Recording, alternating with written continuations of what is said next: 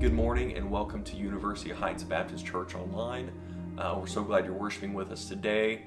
Even though we're worshiping in different locations, maybe in our homes, maybe sitting on our couch or at the breakfast table or whatever, we're glad that we can worship God together. Now, we want this to be kind of like how we worship at church when we're all together. We don't want you to just sit and watch a video, but we want you to participate. So here in a moment when we sing along with us. When we give our tithes and offerings, give as much as God is leading you to give. When Miles reads the scripture, open your Bible and read along with him. All right, we want this to be where we're all interacting together and we're all giving our praise to God because He's worth it and He deserves it. So we love you. Thanks again for joining us today. Let's continue in singing and in worship.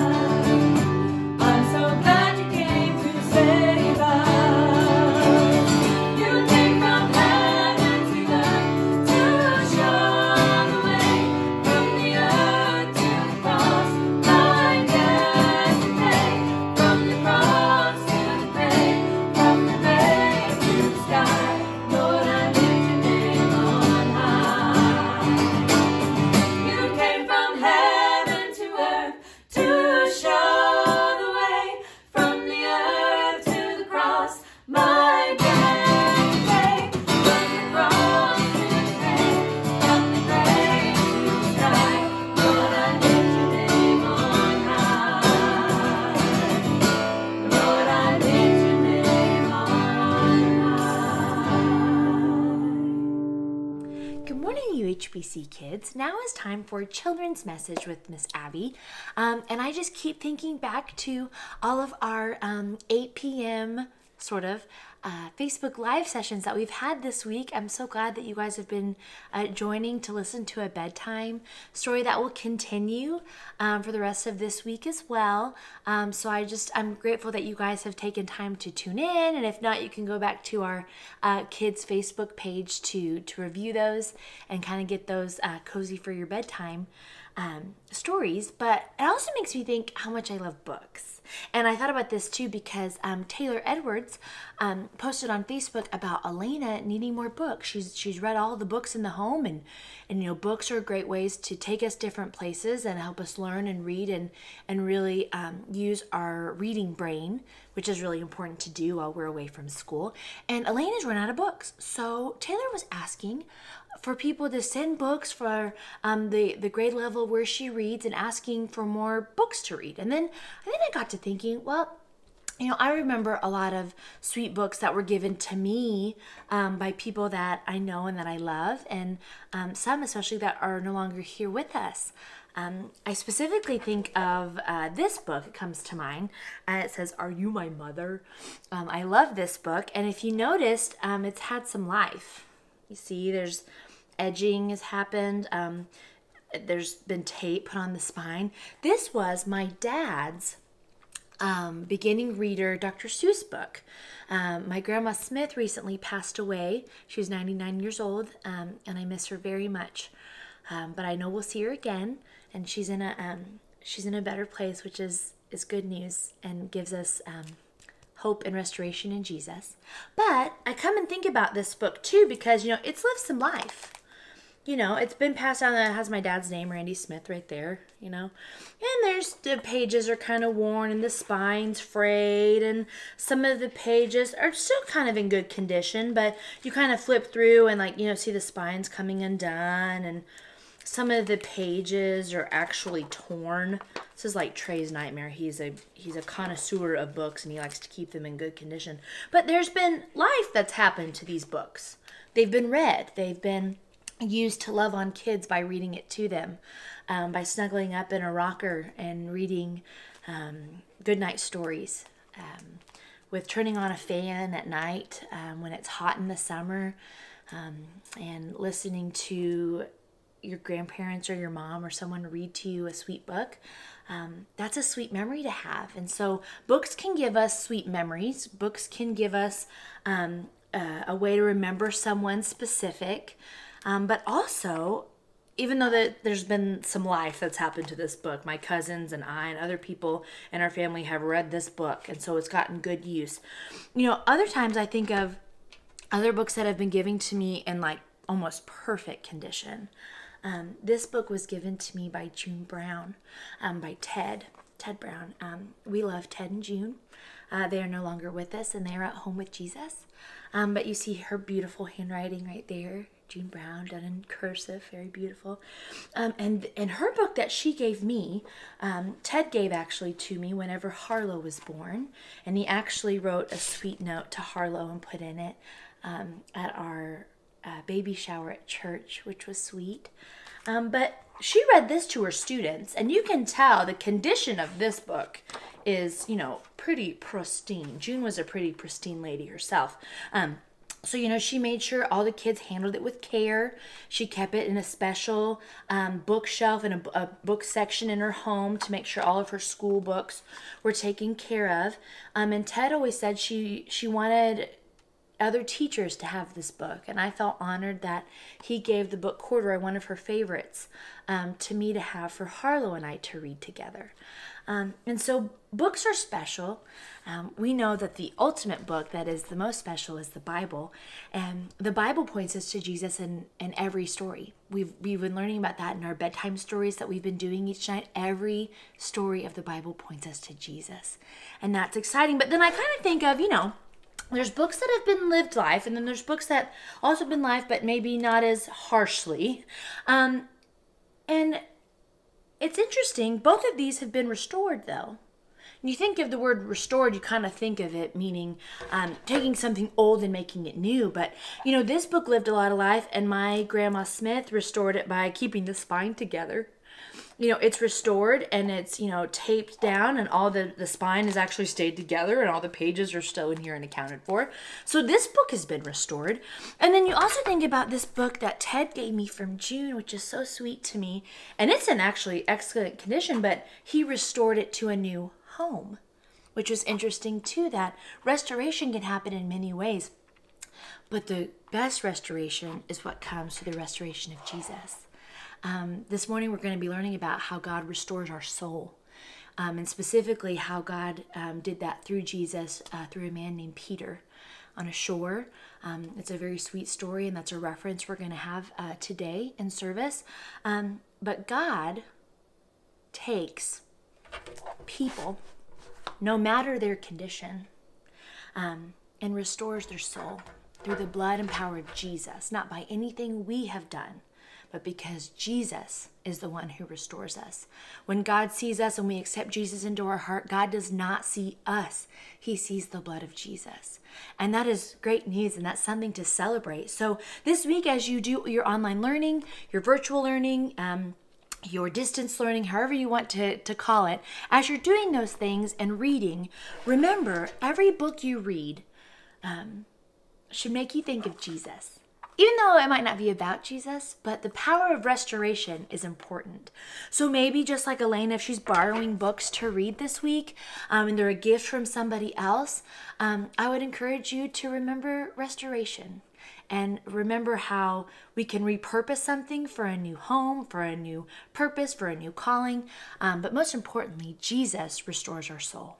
and that's something to celebrate this morning. So let's go ahead and bow in prayer as we go throughout our service to remember Jesus is the ultimate restorer. Okay? Father God, I come to you now and I thank you for the freedom and the opportunity to read. What a sweet gift that you've given us to be able to learn, to be able to interpret Scripture, to be able to interpret and understand words and knowledge, to grow our mind, because you've given us the ability to do so. Thank you for that gift. Help us just to use it to glorify you and not of our own doing, but God, but making your name known through the information we learn. That it is sound, that it is God-breathed and of Scripture. And I pray, God, that we would go throughout this week knowing and celebrating the fact that you restore our soul. When we are a follower of Jesus Christ, we should live each day in a celebration of restoration. We thank you for that truth in your name. Amen. Let's continue in worship.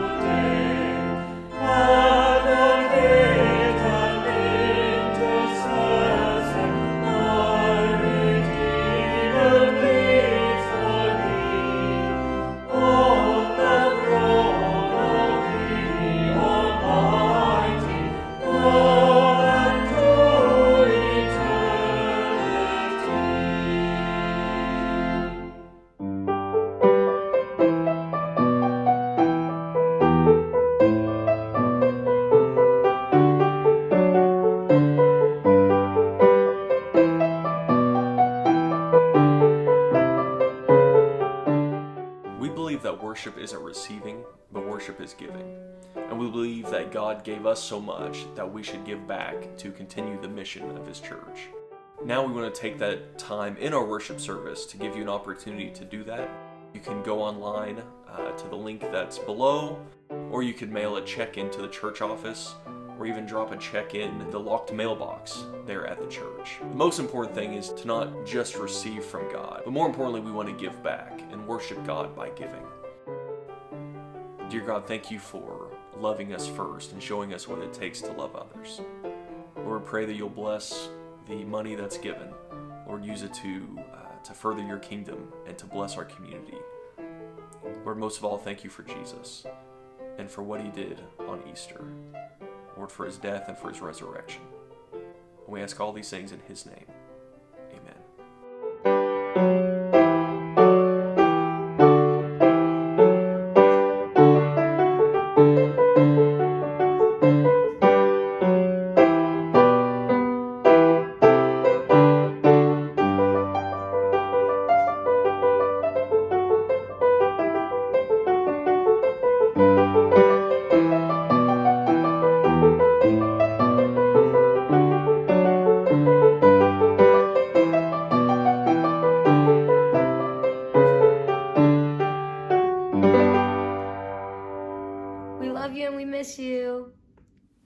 Good morning, church. I hope and pray that you're all doing well during these days. I know that we're all experiencing the effects of the virus and the social distancing that is involved, but we're all experiencing this in a little bit different way. I know that as we pray for those on the front lines of fighting this virus and making important decisions, and of course those directly impacted by this, that we're also praying for each other. I want you to know that my family and I are praying for you, and we know and trust that you are praying for us as well as we make final preparations to head to the Ozarks in just a few short weeks. We're excited about the future together with you. Excited for whenever the day is when we can meet together and meet you and you meet my family and me. We look forward to that day. If you have your Bible with you this morning, you can go ahead and open that up to Luke chapter 24. I've asked our son Miles to read our scripture reading this morning, but before he does that, let's pray together. God, we are thankful for this day and for the ability to gather for worship this morning. We thank you for all of the blessings that you bestow upon us, for the ways you take care of us, Lord, for the ways you bless our lives. We thank you for the blessing of being able to worship this morning. And as we worship this morning, we pray that we are doing that in spirit and in truth, that we are lifting high the name of Jesus, and that as we continue with worship this morning, as we dig into your word, that we would continue to lift high the name of our Lord Jesus Christ. And it's in his name we pray. Amen. Good morning, church. Today we will be reading from Luke chapter 24, verses 13 to 35. Now that same day, two of them were going to a village called Emmaus, about 7 miles from Jerusalem. They were talking with each other about everything that had happened. As they talked and discussed these things with each other, Jesus himself came up and walked along with them, but they were kept from recognizing him. He asked them, "What are you discussing together as you walk along?" They stood still, their faces downcast. One of them, named Cleopas, asked him, "Are you the only one visiting Jerusalem who does not know the things that have happened there in these days?" "What things?" he asked. "About Jesus of Nazareth," they replied. "He was a prophet, powerful in word and deed before God and all the people. The chief priests and our rulers handed him over to be sentenced to death, and they crucified him. But we had hoped that he was the one who was going to redeem Israel. And what is more, it is the 3rd day since all this took place. In addition, some of our women amazed us. They went to the tomb early this morning, but didn't find his body. They came and told us that they had seen a vision of angels, who said he was alive. Then some of our companions went to the tomb and found it just as the woman had said, but they did not see Jesus." He said to them, "How foolish you are, and how slow to believe all that the prophets have spoken. Did not the Messiah have to suffer these things and then enter his glory?" And beginning with Moses and all the prophets, he explained to them what was said in all the scriptures concerning himself. As they approached the village to which they were going, Jesus continued on as if he were going farther. But they urged him strongly, "Stay with us, for it is nearly evening. The day is almost over." So he went in to stay with them. When he was at the table with them, he took bread, gave thanks, broke it, and began to give it to them. Then their eyes were opened, and they recognized him, and he disappeared from their sight. They asked each other, "Were not our hearts burning within us while he talked with us on the road and opened the scriptures to us?" They got up and returned at once to Jerusalem. There they found the 11 and those with them assembled together, and saying, "It is true, the Lord has risen and has appeared to Simon." Then the two told what had happened on the way, and how Jesus was recognized by them when he broke the bread. For the last few years, my family and I have lived in Mineral Wells, a small town about 45 miles west of Fort Worth. It was a popular tourist destination in the late 1800s and even into the 20th century. It was made famous by what is still known and operated today as crazy water, a water full of minerals that supposedly will cure what ails you if you drink it or bathe in it or swim in it or mix your favorite soda water flavor with it. Today, after all these years, after the mineral water craze, when you drive in to this small town from just about any direction, towering over everything else, you will see a 14-story Spanish colonial-style hotel. The Baker Hotel opened on November 22nd, 1929, just a few short weeks after the stock market crash that would begin the Great Depression. But that didn't slow the hotel down. Movie stars and celebrities like Clark Gable and Judy Garland, Will Rogers and Ronald Reagan, long before he was a politician, all stayed there. The hotel had 2 ballrooms, one of them on the 10th floor, the Cloud Room, that took up the entire 10th floor.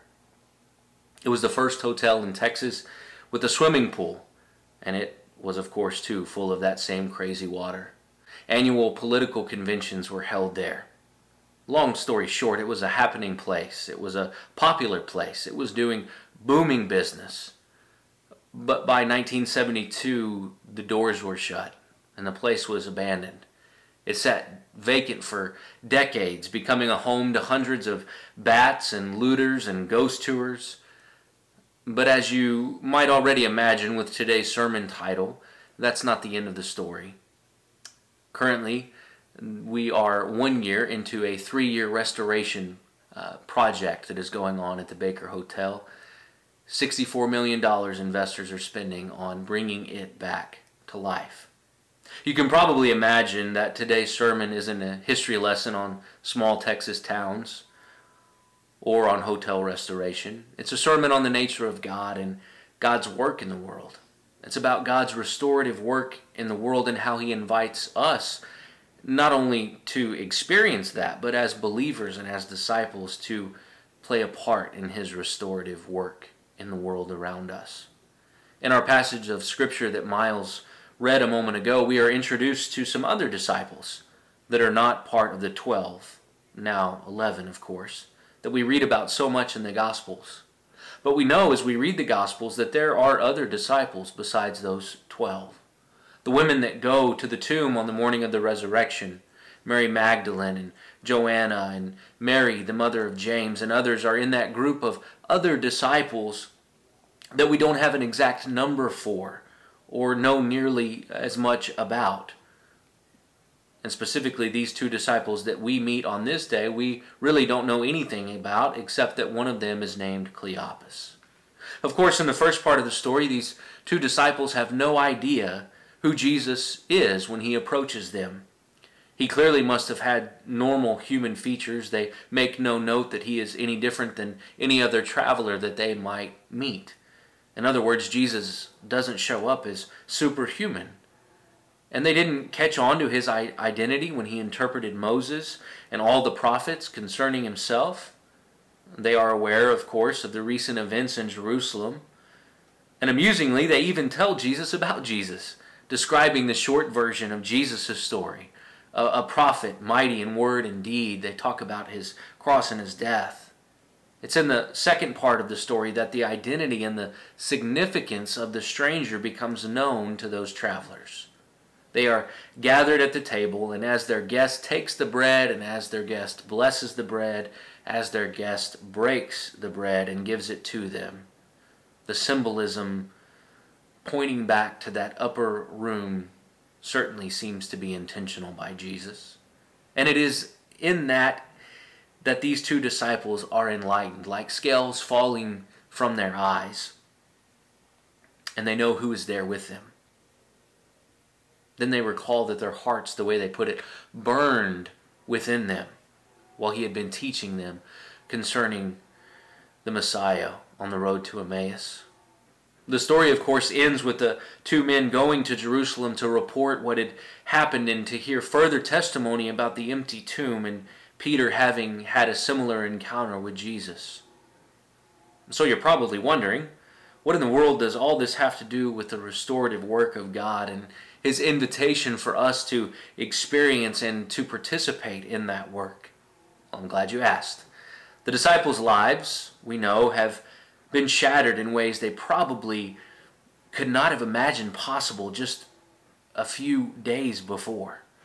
And here on Easter morning, in fact, the Lord is restoring that which they thought was lost and that which they thought was gone. First and foremost, Jesus meets us where we are at. Have you ever felt like you just needed to get away? There's probably lots of us feeling like that these days, being stuck in the house, and even if we get out of the house, there's very few places to go. Or maybe you felt before or even right now that life had just thrown maybe just a little more or maybe even a lot more than you could handle. I think we've all probably felt that urge to just get away. Maybe we were deeply disappointed or living with unmet expectations or like our world had been turned upside down. Maybe those things caused us to wrestle with big questions.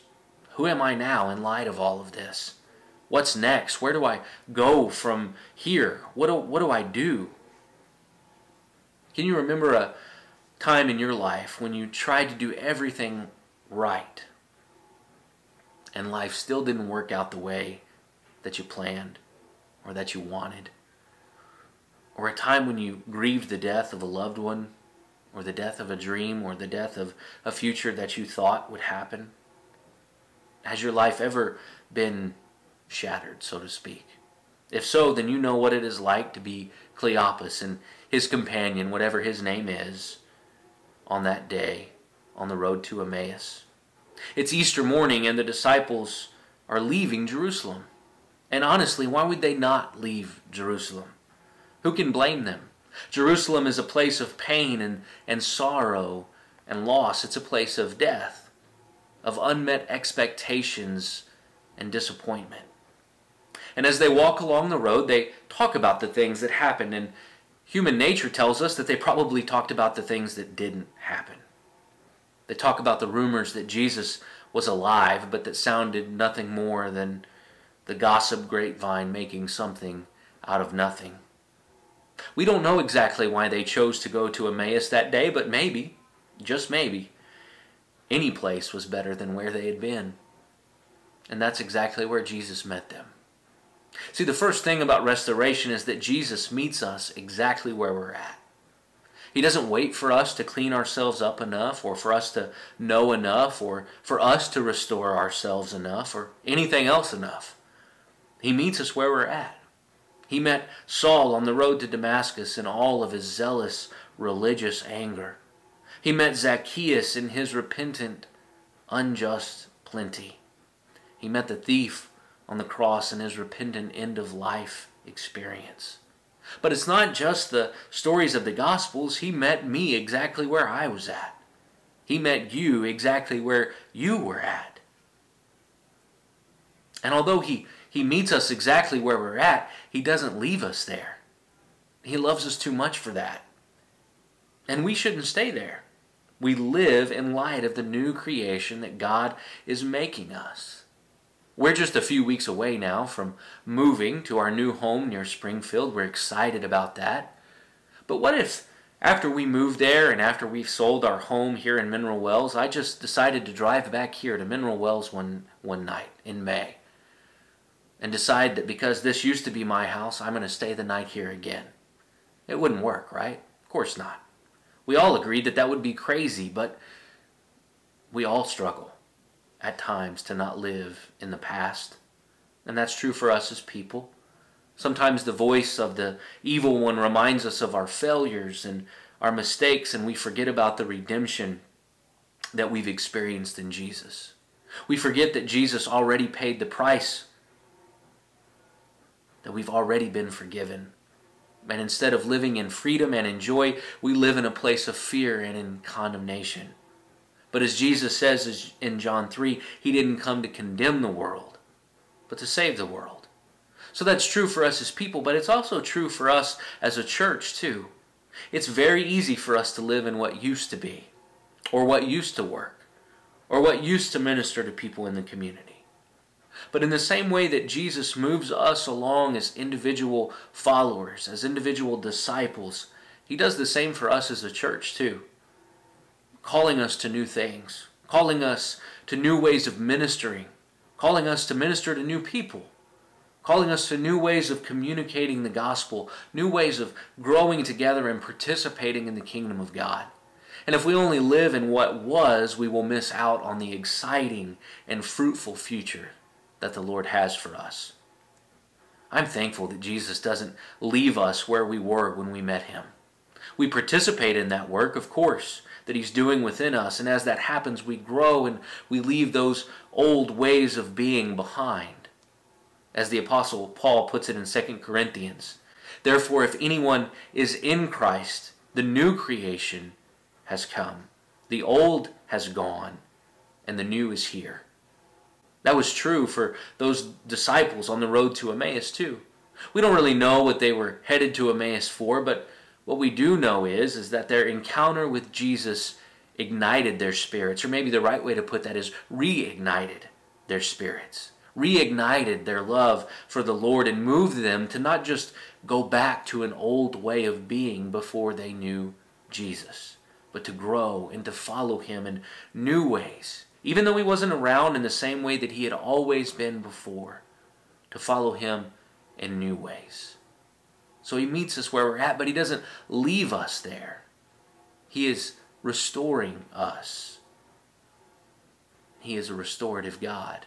But sometimes restoration, well, it may not look exactly like we think it should. We live in a world of expectations. We have expectations for ourselves. We have expectations for other people. Other people have expectations for us. And sometimes we have expectations about what restoration is going to look like in our lives, or maybe in the life of our church, or maybe in the life of another person. Maybe the way that God will do his restorative work in our lives, or in our relationships, or in the life of our church, or even in our post-COVID-19 world, sometimes those expectations we have don't match what actually occurs. And I imagine if asked ahead of time, the disciples on the road to Emmaus would never have written the script the way that Jesus did. Just like Scripture says, God's ways are not our ways, and his thoughts are not our thoughts. And very often God works in unexpected ways. I wonder if you've ever prayed and told God, you know, Lord, I'm praying for this. And by the way, God, it would be tremendous if you could do this and this and this, and you did it exactly like this, as if we need to tell God how he should go about fulfilling our prayer requests. And then God answers our prayer, but he does it in unexpected ways that never even crossed our mind, that never even crossed our mind in our wildest imagination, and yet God made it happen. God's restorative work in the world, and even in our own lives and in the life of the church, happen in unexpected ways, and we shouldn't be surprised when God does things differently than maybe we have it figured out in our mind. Don't be surprised when it doesn't look exactly like what we thought it might. So not only does God do restorative work in us, we know that he does, but he invites us to join in that restoration. God in his holiness and power and all the other adjectives invites us to join him in his work in the world. Not only can we experience restoration as we follow Jesus in faith and as we grow as his disciples, but he invites us to be ministers of restoration in the world. Continuing on in that verse from 2 Corinthians, Paul puts it this way, and he has committed us to the work of reconciliation. We are therefore Christ's ambassadors, as though God were making his appeal through us. We implore you on Christ's behalf. Isn't it amazing that the God of the universe wants to use me? That he wants to use you to minister to others, to grow his kingdom, to bring reconciliation and restoration into the world. And so when we pray for others, when we listen to them, and when we show compassion, when we feed the hungry, when we shelter the shelterless, when we encourage someone, when we walk with them in their grief, when we tell them about the hope that is found in Jesus, when we share the good news of Jesus, when we share the beauty of the gifts of God that he has given us, when we share those with the world around us, we are participating in God's work of restoration in the world. There are, of course, ways we do this corporately as a church, but when the kingdom of God is at its strongest, when revival happens in churches and in communities, when people are on fire, or as the disciples that day had a reigniting of something within their hearts, when they felt their hearts burning within them, When that happens, when people have a reignited passion for the Lord, it is when people join in personally in the work of restoration. Not simply on Sunday, not simply on Wednesday, not simply through the church's ministries, but in the everyday, through the relationships that they already have, through the connections and the neighbors and the gifts that God has given them and the things that are already going on in their lives. So God has already given us relationships with people around us. God has already given us gifts. God has already provided ways for us to take part in His restorative work in the world. And He invites us to be a part of that, to take advantage of all of those things for His glory and for the sake of His kingdom. Join in the restorative work of God. And last but not least, celebrate restoration. You know, the Baker Hotel is supposed to be done with its restoration, I think in 2022 or maybe 2023, somewhere in that range. And I am certain that when it is completed, that they are going to celebrate with a Texas-sized shindig. When restoration occurs, we should celebrate. We should celebrate. Someone following Christ in baptism isn't a time to be somber. It's a time to rejoice and to celebrate. Someone experiencing new life in Christ is something to throw a party for. I remember well in the very first church that I served as pastor, there was a man named Benny. Benny had a joyful heart. But Benny, like all of us, had a past. Benny struggled with drug addiction and alcohol abuse. You know, any day at church is a great day, but some days are just a little bit different. Some days are just a little bit better. And I remember this one particular Sunday, it had just been one of those days that's a little bit better. A great day of worship, but slightly longer than usual. And we were near the end of the worship service. In fact, I was trying to wrap things up. We had already had a time of invitation. I was trying to let people leave, and out of nowhere, here comes Benny, coming up behind me because he had been in the choir, surprising me. And I remember this moment of being perturbed by that. Like, what in the world is it now? I need to wrap this up. And Benny said, Nolan, I just want to tell everyone and thank God that I am totally clean now for 2 years. And I remember it feeling like God had lovingly body slammed my spirit of hurry up and meet people's time expectations and said, celebrate this man's restoration. Celebrate my work in this man. I love the story of the prodigal son. You know it well. When the son returns and this wonderful moment of restoration happens, illustrating the heart of the restoration of God, what does the father do? He throws a party. He throws a party. If we know Jesus, we are restored. We are being restored. And we have the invitation to participate in that restoration. And when it happens and when we see it, let's rejoice. And let's throw a party in celebration of the amazing God of restoration. Would you pray with me? God, we are so thankful that you are a God of restoration. You are a God who meets us exactly where we are at. But we know that you don't leave us there. You invite us to participate in the restorative work that you do within us. And then you invite us to participate in your restorative work in the world. You invite us to minister to others, to listen to them, to serve them, to pray for them, to encourage them, to walk with them through all of life's ups and downs and sideways. We thank you for the amazing God that you are, and we pray that we would not only participate in this work of restoration that you are continuing to do in all of us, but that we would share this restorative work with the world around us. That we would use the relationships we have, the connections we have, the gifts you've given us, to share your restorative work with the world and with the people around us.